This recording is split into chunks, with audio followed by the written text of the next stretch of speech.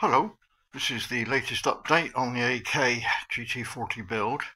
It looks like I've gone backwards, but in fact I've gone a lot way forwards. I've now done a full check and trial fit of all panels. And we have a little friend that's just appeared. So now's the time to strip the whole chassis down, which I've done, ready to turn it upside down so that I can fit the actual flooring, which is shown there. Obviously I've got to prepare that, strip it all back and then coat it.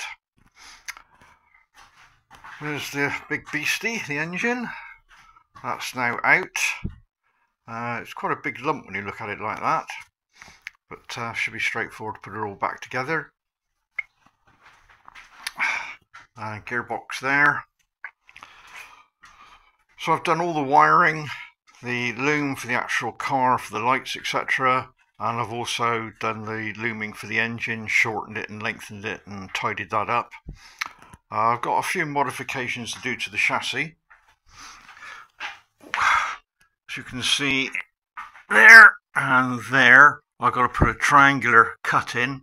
That's to make room for the fuel rails. And down the bottom there, I've got to cut that section out and again triangulate it in to give me a recess. That's to allow for the drive pulley that drives the oil pump. And then I've got a little recess to cut out there that allows me to take out one of the bolts if I ever have to change the alternator. Other things came to light over the last few weeks. One was the oil filter. Originally it was going to go into this location here because I thought I'd have access down the bottom, but of course this bottom is going to be panelled, so that's going to make that near nigh impossible. So I've now moved it, as you can see, to that location there, so that's nice and easy to get at. Right, and here we have all the parts that have been taken off. All the aluminium panels, suspension bits and bobs, cooling, and God knows what else.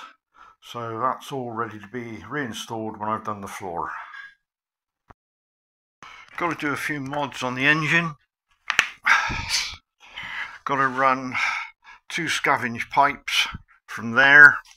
They've got to go along and go into the sump there. It does mean I've got to do a recess into the sump to clear the pipes in that position. That's something I wasn't aware of, but I was aware that I've got to weld in a couple of unions in that position and put some form of steel screed in there to keep the bits out. What else have we done? I had to make up a frame for lifting the engine now, so that works quite well. Bolts on where the exhaust would go. So that's the other job while the engine is out, is to make up little short stubs to come out of each of the exhausts so that when it's in the car it gives me something to actually attach to when I come to make up the exhaust. So that's where we're at the moment. Nothing else to report. So the next job, as I say, is putting the floor on.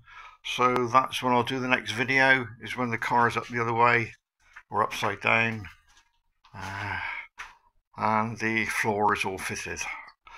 Once again, thanks for watching.